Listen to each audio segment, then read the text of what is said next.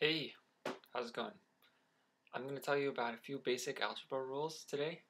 I'll tell you about combining like terms, multiplying through parentheses, which is the distributive property, and adding and subtracting expressions. Expressions are basically like 3x plus y as an example of an expression.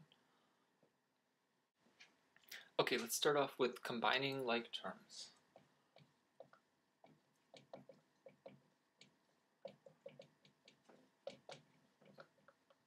Okay, let's say you have an example.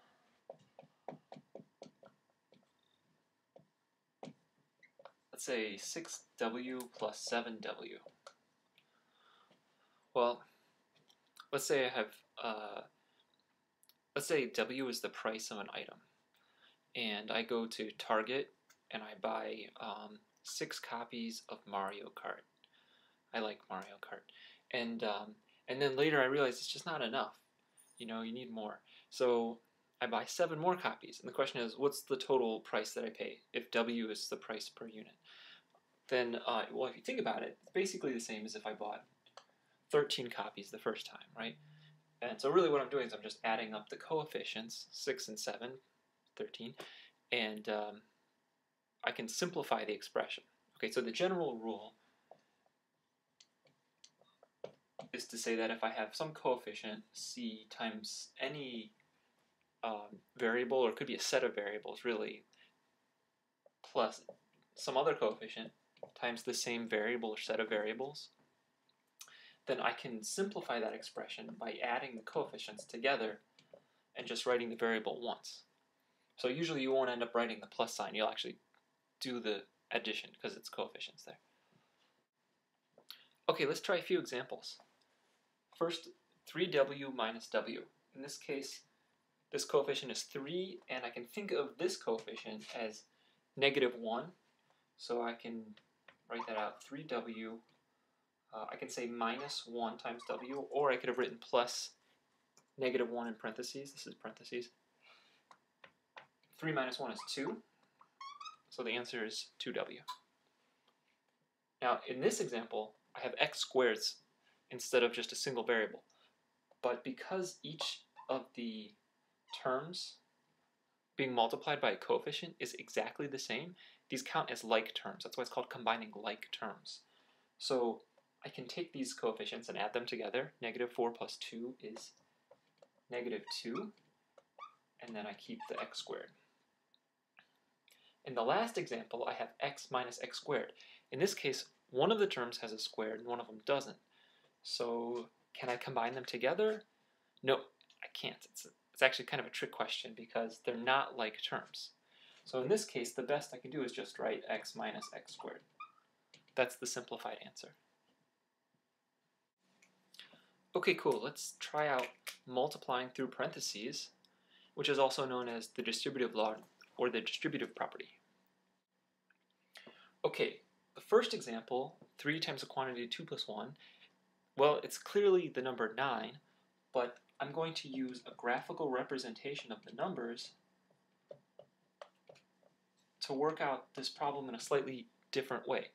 So normally what you might do is you might say, okay, well, I'll add up the 2 and the 1 and I'll get 3 inside the parentheses times 3. And I can think of that as a rectangle with 3 rows and 3 columns. So the area of the rectangle is 9, represents the answer.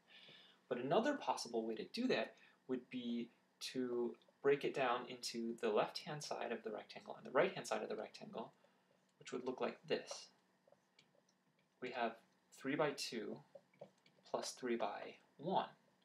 And I could write that as the multiplication 3 times 2 plus the multiplication 3 times 1. Okay, so I turned this whole expression into this expression right here. Okay, let's try one more example.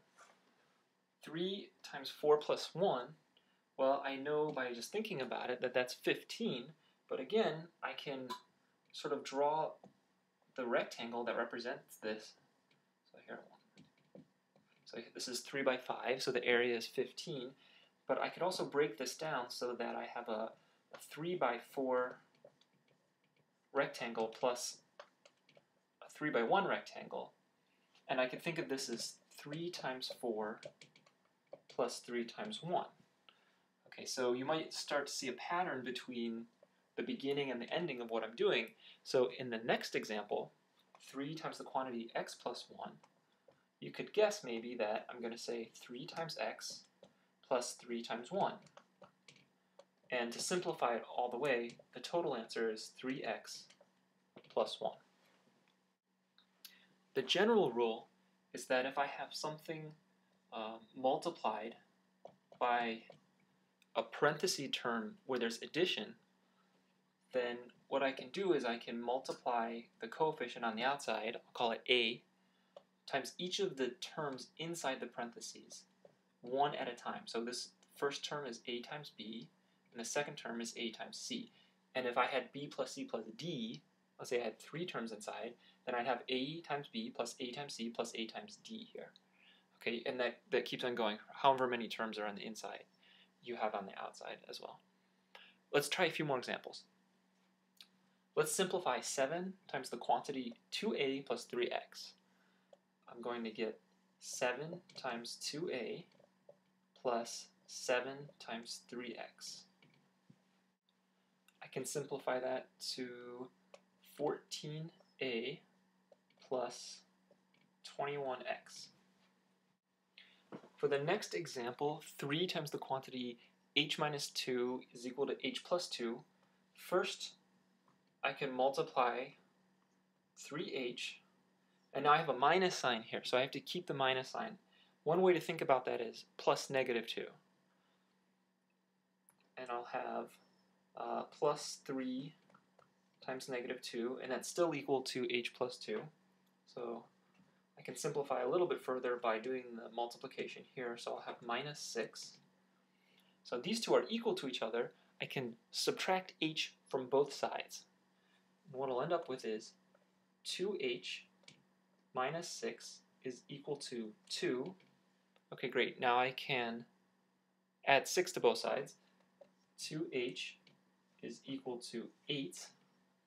And if I divide by 2 to both sides, I run out of room here, but the answer is that h is equal to 4. Okay, finally I want to mention adding and subtracting expressions.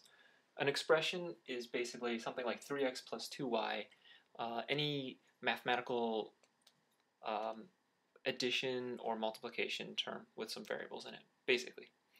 So the main idea here is to combine like terms. And when you have longer expressions with more than just a few terms, sometimes it's easy to write it as vertically as a addition table. So in this case, like this. And now I can think of the coefficients here as 2, and I can think of it as either minus 1 or plus negative 1, either way. And I end up with 2 minus 1 is just 1 times y. And here I have 3, and the coefficient here is 1. So 3 plus 1 is 4. So I have 3x plus y is the answer to this. Okay, let me show you an example involving a subtraction instead of an addition. I have the quantity a plus 2b plus 3c minus the quantity a plus b plus c. The first thing I'm going to do is rewrite the second part as plus negative 1 times the original expression. Now I can use the distributive property to rewrite this part only as negative a minus b minus c. What I did is I multiplied negative 1 times each piece.